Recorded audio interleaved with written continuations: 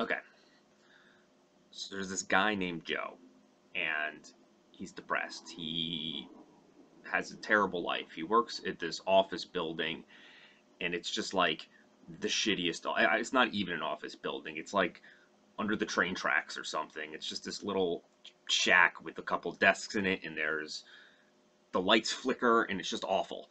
So Joe works here, and he's depressed, and he's like a hypochondriac, and he always thinks something's wrong with him, and he's just totally unhappy with his life.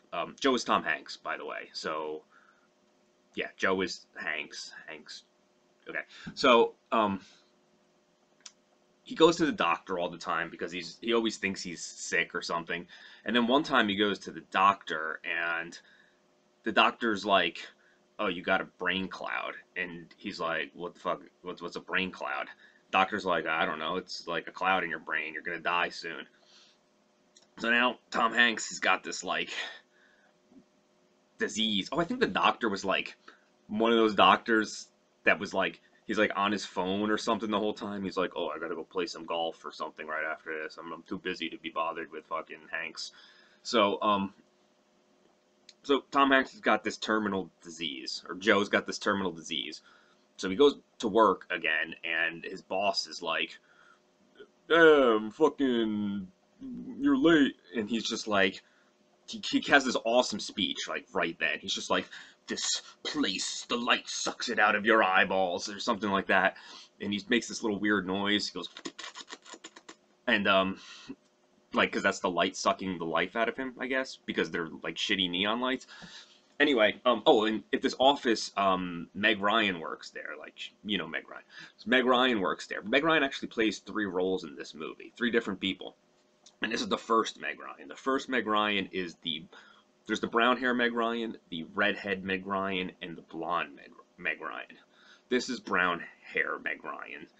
So, I think he's got a crush on all of the Meg Ryans, um, or has some sort of weird relationship with them throughout this movie. But in this thing, she's just like, "Hey Joe, good for you. You're quitting, yay!" So yeah, whatever, he flirts with her maybe like for 2 seconds, and then he quits his job, tells his boss to go, fuck himself or whatever, and we never see this Meg Ryan again. Now we're moving on. So Tom Hanks is kind of in the process of reclaiming his life. He's like, I'm gonna do something because I only have whatever a month left to live. So he goes and he buys some luggage, and well, he goes to, I think he's gonna go on a cruise. Was it a cruise? Okay, I think he's gonna go on a cruise, and so he buys some luggage, and the guy selling him the luggage sells him ridiculous luggage. Like it's like bigger than a car, and he's got like four of them. Like, how do you even own that much stuff? Why are you bringing it with you? But he does, and so he's got all this ridiculous luggage. So he's on a cruise ship, I guess, and that's where he meets Redhead Meg Ryan. Now, Redhead Meg Ryan, I think, is like one of those like New York Meg Ryans, like "Hey Joe," like that, the like Staten Island thing, I guess. I don't know. You think he's gonna fuck her on this boat, but it doesn't happen like that. They just kind of flirt a little bit, and I don't know. Somehow the boat sinks. So the boat sinks. The redhead Meg Ryan probably dies or gets rescued by a helicopter. I don't know what happens. Point is, she's gone. We're done with that Meg Ryan. So we're two Meg Ryans out at this point. We're on.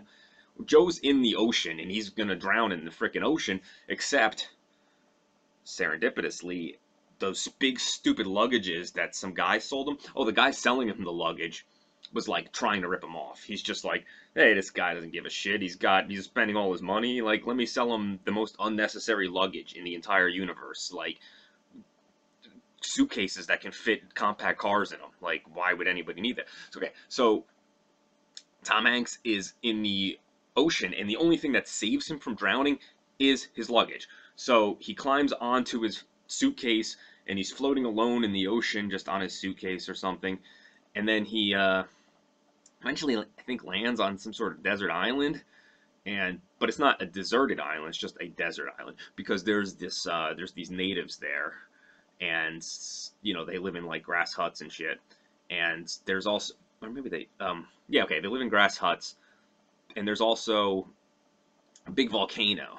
This is the volcano from the title, the titular volcano that Joe is going to verse.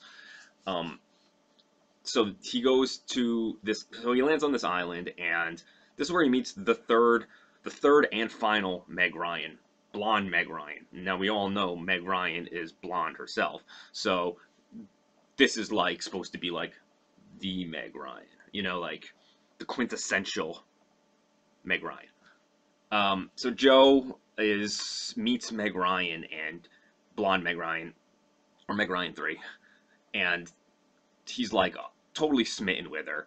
And I mean, it's understandable. This is probably the cutest Meg Ryan has ever been in a movie, and he's just like, she's totally charming and stuff.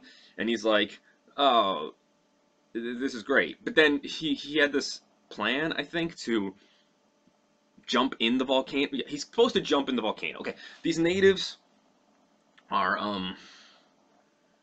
they believe in like some weird god or something, and they have to appease the volcano with a human sacrifice, or else the volcano god comes and destroys their entire island and kills everybody. So Joe volunteers to jump into the volcano for them, to be their sacrifice. He volunteers to be the sacrifice because he's got this brain cloud and he's gonna die anyway. So he's fuck. He's on the island. He's got a brain cloud. He's gonna jump in the volcano. I don't know why Meg Ryan is there. I mean, she's got to be like. It can't be. It's got to have like some tourist spot. What is this blonde white woman doing? Maybe she's an anthropologist or something. What is she doing with these natives? It like, how racist is that? Like Tom Hanks is falling in love with the only other white woman there. I don't know. So he goes and he jumps in. No, he's going to jump in this volcano, and he gets a call or some sort of message. Maybe it's a telegraph or something. I don't think they had cell phones then. He gets a telegraph that from his doctor, and he's like, the doctor's like, I fucked up. I was too concerned with going on golf trips. You don't have a brain cloud. It's just some other asshole. He's gonna die. You're fine. So now Tom Hanks is like, oh my god, I went on this crazy journey, and I kind of reclaimed my life, and I was going to die this dignified death, versing a volcano, and now I'm not even going to die. But I think he's like, feels this pressure, or to jump in the volcano, or maybe it's like he finds out right before he jumps in the volcano, like he's on the brim of the volcano, and he gets a cell phone call, and the guy's like, hey, you should probably like get off the fucking volcano. You're fine. So I guess he decides, I don't want to die. Screw these natives, screw screw God, screw the natives' God. Let this island burn. Who gives a shit? Or maybe he doesn't do that. I think maybe he is like, look, I made this promise to these people, and I'm Tom Hanks, goddammit, and I have integrity, and I'm going to jump in this volcano anyway. Whatever happens, he ends up on the brim of the volcano with this third version of Meg Ryan, and they embrace because they're in love now, and they both jump into the volcano together, and they're like, well, let's give it a fucking double sacrifice, and maybe they don't have to worry about it for like 6 years or something. So they jump into the volcano together, but as luck would have it, some sort of like lava bubble bursts or something and sends this pillar of hot air up, and Joe and Meg Ryan go shooting out into the air and flying through fucking space or something, and then they land in the water, in the ocean together, and that's pretty much where the movie ends. I think they didn't sacrifice, so the entire island burns to the ground, and all those people die. And Joe and Meg Ryan are in the ocean together, alone, with no. Oh, maybe the luggage floats by again. That would probably be pretty funny. I don't remember, but it is a comedy, so I'm going to assume the luggage floated by and they climbed on that luggage again. The luggage is like a running joke through this whole movie. So they climb on the luggage, and she's just like, what next, Joe? And he's just like, I don't know, let's kiss so this movie can end. And that's pretty much how it ends. The Joe versus the volcano, and we all learn a little bit about ourselves along the way.